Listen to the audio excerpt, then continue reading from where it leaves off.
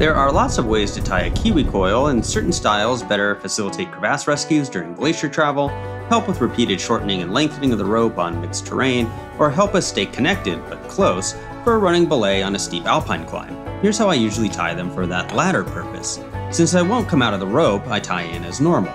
Then I take the rope from my tie-in, hook it around my neck, and then use the opposite hand from the side of my original strand as another hook, placing it just above my waist.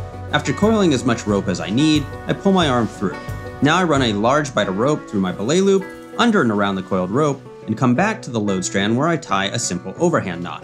To ensure that no load is transferred to my shoulders, and because I won't be letting out coils too frequently, I can clip in at a carabiner that ideally avoids cross-loading and has at least dual action by way of a figure 8 on a bite or an Alpine butterfly, which is easier to untie after loading.